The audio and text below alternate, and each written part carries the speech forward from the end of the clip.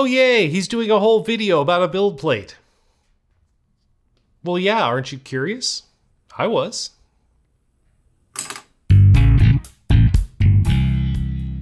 Welcome back to Cloud42, I'm James. A few weeks ago, Bambu Lab reached out to me and asked if I was interested in trying out a new build plate. My initial response was no, I have all the build plates I need, thanks. But the more they talked about it and the more they explained what it was, the more curious I got. Now, if you've been around the channel for very long, you know curiosity gets me in all kinds of trouble, so here we are. You also know that I try to be as transparent as I possibly can. In this case, they did send me the build plate for free, and there is an affiliate link down in the video description, but they're not paying me anything else for making this video. Now, they're calling this the Bambu Cool Plate SuperTack. That's an unusual mouthful of words, which is fitting because it's kind of an unusual printing surface. To the touch, it feels soft and grippy, almost rubberized. The claim is that you can print PLA and PETG on it at lower temperatures without sacrificing bed adhesion. In fact, the adhesion on this thing is absolutely unreal. It doesn't need any glue stick or liquid glue or any special cleaning. You just put it in and go. They claim that printing at lower temperatures saves energy, which is neat, I guess, but I'm much more interested in some of the other side effects. Lower bed temps means less heat in an enclosed printer, making it easier to print PLA without having to open the door. It makes the prints much less likely to peel up at the cooler edges of the plate on open printers, and it continues to stick even when the plate cools, so you might actually get away with a power fail restart. Maybe. There are a lot of variables with that one. If you look at the Bambu Lab store, they've had a shakeup in their build plate lineup. The engineering plate is gone, which is fine with me. I could never get anything to stick to it anyway. They now have a textured PEI plate, a smooth PEI plate, this new cool plate, and some specialty plates that emboss patterns on the bottom surface of the print. Personally, I've been printing almost everything on the textured PEI plate. PLA, ABS, and PETG get a coating of liquid glue. Nylon and polycarbonate get glue stick. That works for the most part. The adhesion with PETG isn't as great as I'd like, but it works pretty well most of the time. For the few situations where the textured surface isn't appropriate for the finished part, I've been running liquid glue on the engineering or the high temp plates, but I've never really been happy with that solution. It basically works, but the glue leaves residue on the print that needs to be cleaned off, and it eventually builds up on the bed and starts leaving blemishes on the bottom surface of the print if you don't clean it regularly. When I got the new SuperTack plate, the Bambu Cool Plate SuperTack, the first part I wanted to test was this mounting clip I designed for my LED shop lights. This looks like a simple part, but it's actually pretty difficult to print, especially if you fill the build plate and the ends of the clips end up near the cooler edges of the plate.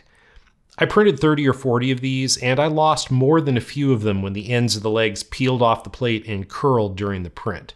Now, my first couple of attempts on the new plate didn't go well either, because I didn't have the bed temperature high enough. PETG really wants to print at about 70 degrees, and I was trying to print quite a bit cooler than that. But about halfway through my testing, they released the new version of the slicer that has working profiles, so now it just defaults to 70 degrees, and it works fine. I tried these in PETG on both the X1 Carbon and on the A1 Mini, and the parts came out great on both. The bed adhesion was excellent. Now, I have my A1 Mini sitting in my office where it's exposed to drafts, and I was impressed with how well the parts stuck. The cool air didn't seem to affect them at all. Peeling the parts off the bed does feel a little weird. I'm used to hearing a crack and having the parts pop free, but on this plate you have to actually peel the plate off the parts. On the website, they claim that the bed has a natural texture that hides the bottom surface of the print. I rarely worry that much about aesthetics, but I did design some Cloud42 badges for my toolboxes a while back, where the bottom surface of the print is visible and it really does need to be perfect. I printed this in 3 different colors of PLA, silver and red for the text, and black for the body of the badge. I screwed up on the first print and I used the strength profile, which has 6 walls, so the fill on the bottom surface ended up looking basically concentric. The extrusions are definitely visible and they look nice and clean, but I went ahead and printed a second one with 2 walls and rectilinear fill, which is what I had meant to use the first time. And while the extrusions are definitely still visible, they're flat and they're clean. The claim is that the bottom surface should look like the top surface, and it honestly isn't bad. It's pretty close. The clock spring torture toaster is one of my standard printer testing models, but what a lot of people don't realize is that it's also a really challenging bed adhesion test. The lever that pops the toast is built up inside the model in free space, not touching anything else, off of a very small contact patch on the bed. I have never actually gotten it to print perfectly without at least a little support material under the arm. At least I haven't succeeded until now.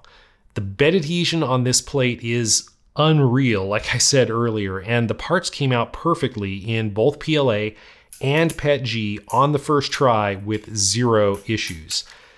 They were maybe even stuck to the plate a little bit too well. You can always reduce the adhesion by lowering the bed temperature a little, and you might need to do that if your parts are delicate.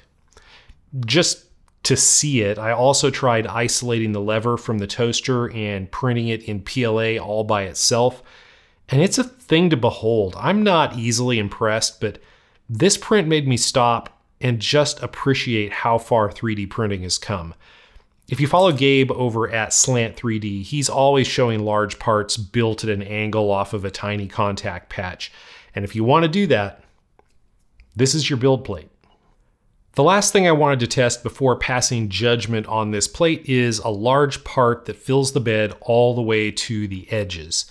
If you printed bed filling parts before, you know that this is the worst case scenario for curling and warping, both because the large part builds up higher forces due to uneven cooling, but also because you're venturing out to the edges of the plate where the temperatures are usually a little cooler and there's more exposure to unheated air. This is especially true on a bed slinger where cool air is literally being pumped across the part as it moves. This is a base plate and bracket to hold servo motors on my desk for software development, and it just barely fits on the bed. I actually ran out of filament during the print and had to change the spool, but despite the extra time it spent sitting exposed to the cool air, it never let go. The bottom surface looks pretty good, and I don't see any curling at all. Does it look exactly like the top surface? It's close. It's not textured and it's not glossy, so if you want the bottom surface to blend, this is not bad. So, should you rush out right now and buy one of these plates with my affiliate link? Probably. The only real complaint I have about it is that it is a little bit difficult to position on the magnetic bed inside the X1 and the other enclosed Bambu printers. Since the surface is kind of tacky, once the back edge sticks to the magnets, it's actually kind of hard to slide it around to position it properly in the guides. It definitely takes some practice. Now for me, I think this is going to be my new go-to plate for PLA and PETG when I don't specifically want a textured surface. The bed adhesion is fantastic, and that should make things a lot easier because I design a lot of parts with irregular shapes and acute outside angles on the first layer. I know I really shouldn't, but I do it all the time. I'm still going to use the textured PEI plate for ABS and nylon, of course, and I actually prefer the textured surface with carbon and glass fiber filaments because it blends well with the rough sidewalls that those filaments produce. Let me know down in the comments if you've tried the new Bambu Cool Plate SuperTack. I'm curious if it's working as well for you as it is for me, or if you have a different favorite plate. Be sure to mention what you're printing, because what works best is going to vary with the application. Thank you for watching.